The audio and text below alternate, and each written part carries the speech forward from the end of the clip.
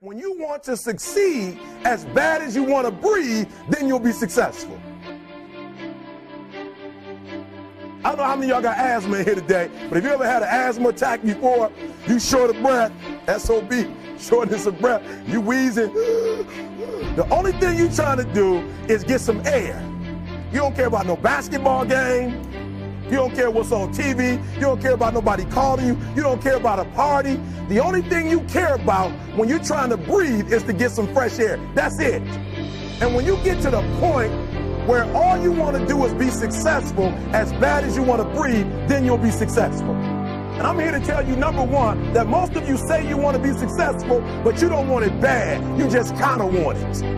You don't want it badder than you want to party. You don't want it as much as you want to be cool. Most of you don't want success as much as you want to sleep. Sleep is for those people who are broke. I don't sleep. So I got an opportunity to make a dream become a reality.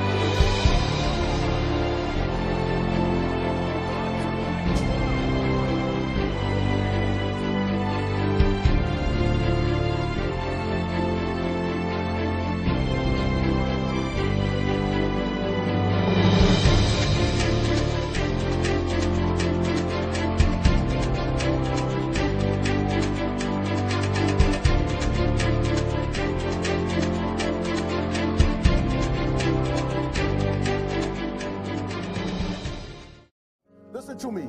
Pain is temporary. It may last for a minute, or an hour, or a day, or even a year. But eventually, it will subside. And something else will take its place. If I quit, however, it will last forever. Listen to me. The world ain't all sunshine and rainbows. It's a very mean and nasty place, and I don't care how tough you are, it will beat you to your knees and keep you there permanently if you let it. You, me, or nobody is gonna hit as hard as life. But it ain't about how hard you hit. It's about how hard you can get hit and keep moving forward. How much you can take and keep moving forward. That's how winning is done. Now, if you know what you're worth, now go out and get what you're worth. But you gotta be willing to take the hits and not pointing fingers saying you ain't where you want to be because of him or her or anybody. Cowards do that, and that ain't you. You're better than that.